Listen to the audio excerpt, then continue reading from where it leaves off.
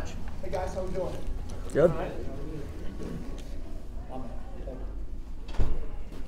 So first of all, like always, I want to thank you guys for coming out and covering Penn State football.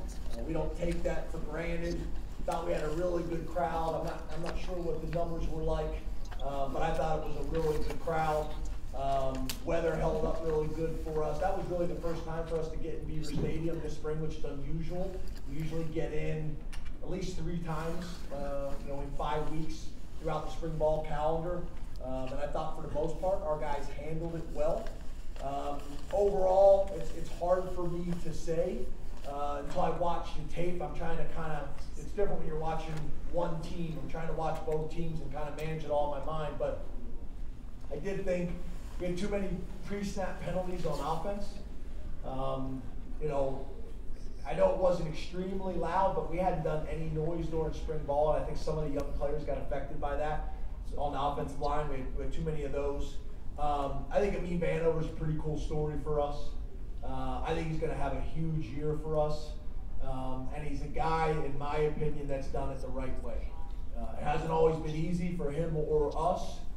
His journey has been challenging at times, and he's really stuck it out, and just got better and better and better and better. I think he's going to have a really big year.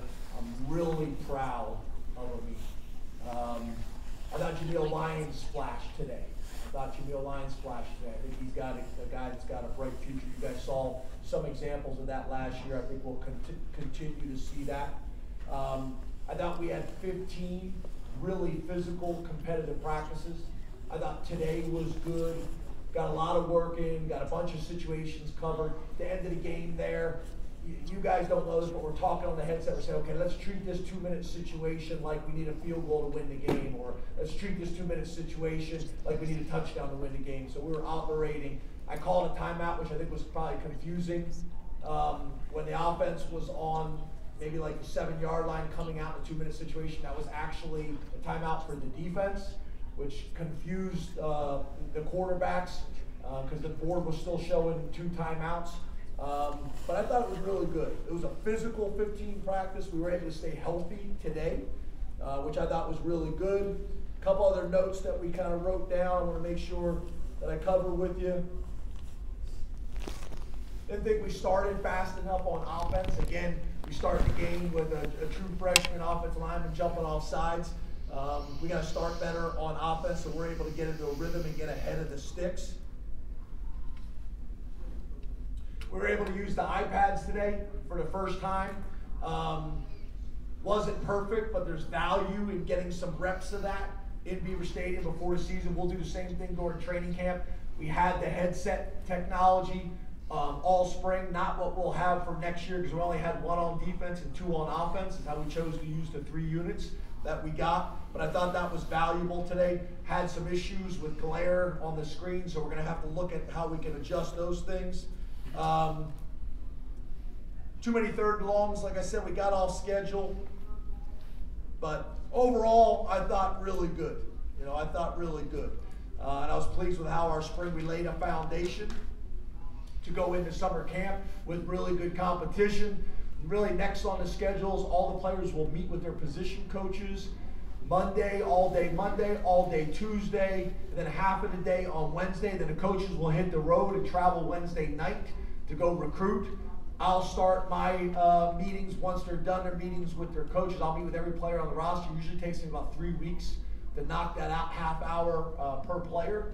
And that will be valuable as well. As we know with what's going on with college football, this could be an interesting couple weeks for everybody in college football. We just had a discussion about that in the locker room as well. But I'm pleased. I'm pleased with where we're at. We do got some work to do, obviously, between now and summer camp and West Virginia.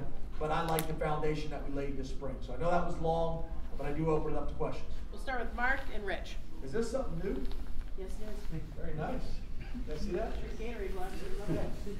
There we go. Mark.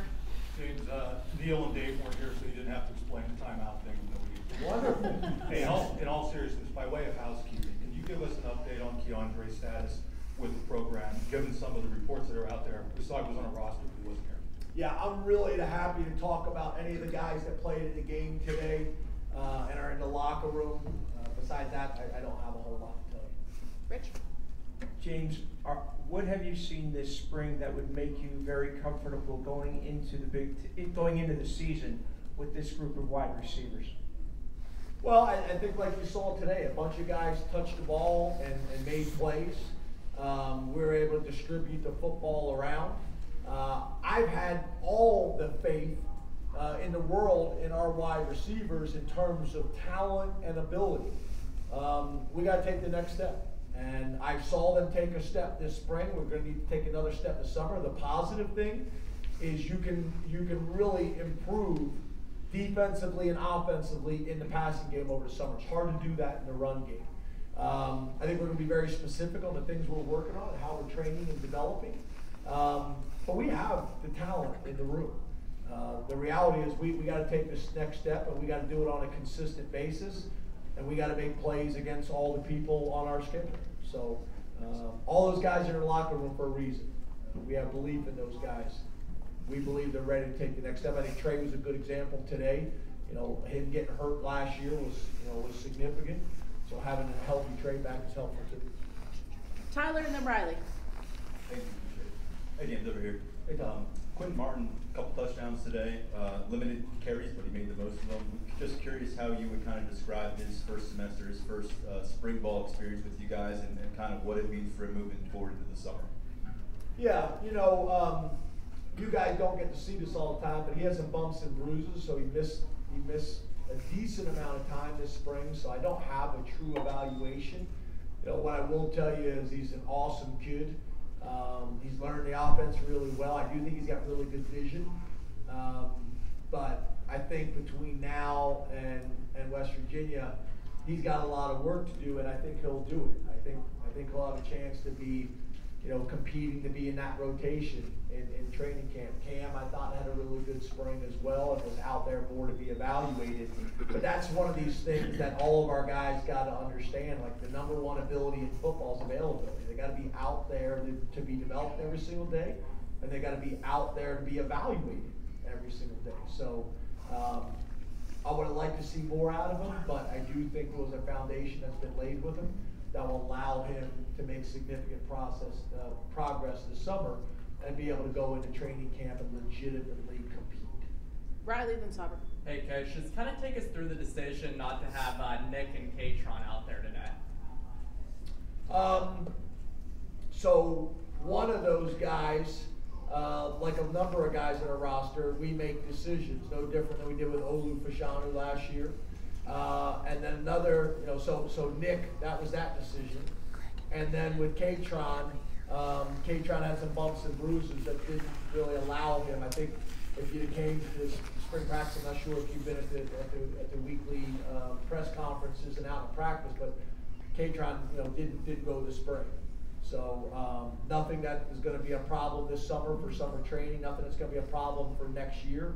But you know, I don't think it's probably a surprise to really anybody in here, because I don't think you guys saw them in any of the practices you came to either. So and Nick, you know, we make modifications. He got a little banged up this week in practice, but we were going to modify him. You know, spring ball for a lot of guys is an opportunity to move up and be evaluated, but also guys that we feel like have established themselves, especially when we got to figure out who the third back's going to be for next year.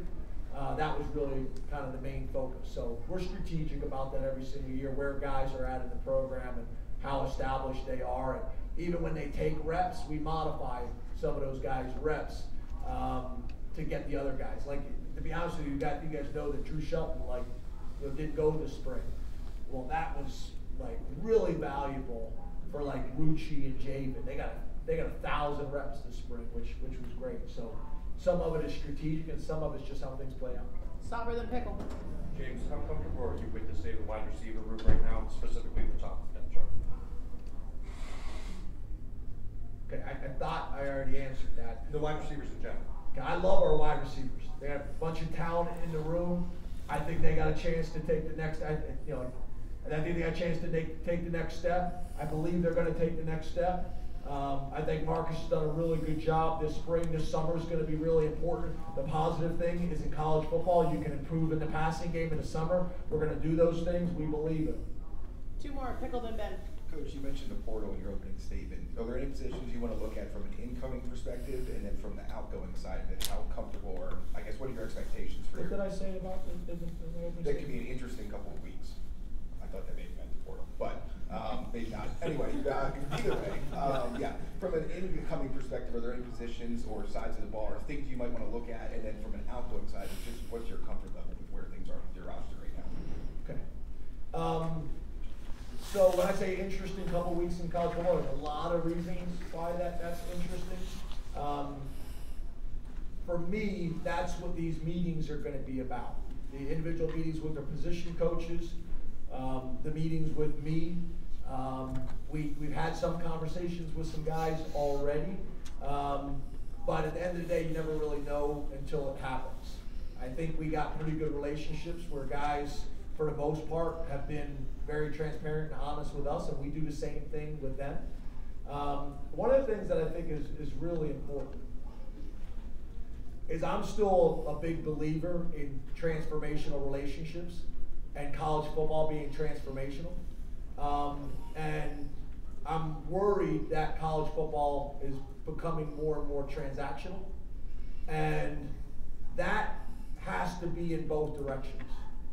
So that's something I talk to our guys all the time about. And to be honest with you, 99% of the time, what's good for the individual is good for the team, and vice versa. So that's the good thing that I feel good about as a head coach, that I can have these conversations and be honest, because the reality is, more times than not, maybe not in the short term, maybe not in the time that they want it to be in, on their schedule, in their mind, but more times than not, it is. We'll include our leadership council in that process. We did that last week. Ask them what they think we need and have them take ownership in those decisions as well and be comfortable with those decisions as well. You guys have heard me say this a ton of times over the last 10 years. For me to make the best decisions for our program, I want to hear from all of them. I want to hear from the players, the staff, and the coaches, and that's including decisions like this. But it's a challenging time in college football. It's a challenging time for head coaches to make these types of decisions and the impact that it has on your roster in a lot of different ways and a lot of different ramifications. Ben.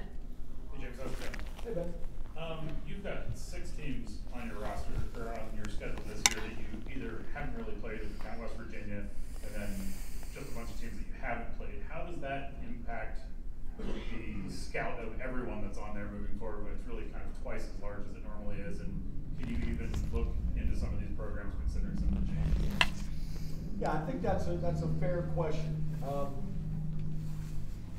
So I think a couple things, and I think you guys know this. I'm very much like focus on the task at hand, be present, be where your feet are, 1-0 mentality. I mean, you guys have heard that to the point where you don't really want to hear it anymore, again, after 10 years. But I do think there's an aspect to your point that you want to look at these things and have an understanding and awareness. But the challenge is there's so much turnover in college football with coaches that it's kind of hard to make predictions and really get an idea at this time of year who and what you're going to face. And then not only that, the roster can look so different in both directions, back to what you were talking about, Greg. So you got to do some work on that, but we'll pretty much do our 4-game study that we normally do on our first 4 games to get ahead on them. We'll take a look at some schedules, to your point, some games on the schedules with teams that we're not as familiar with, we haven't played before. We will do some of that.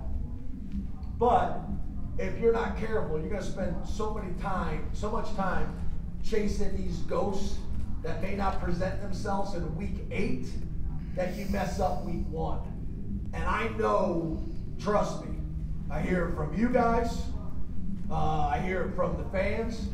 I'm very aware of what we need to do. But I'll also say there's a lot of programs that find ways to win games like that and then lose games that they're not supposed to. So it's a fine line of balance of the amount of respect that you have to pay to both, and the challenge and the difficulty of being consistent week in and week out, and then adding the cherry on top and finding a way to win those couple where you're not favored, if that makes sense. So we'll probably keep our approach similar to what it's done in the past, but we'll do some digging on travel plans. Obviously, we got the West Coast travel, which is going to be a big part of our studies, and then just get a general feel for who these programs have been, and then get back to focusing on Penn State and our first couple games. Thank you, Coach. Thanks, guys. Again, I appreciate you guys being out.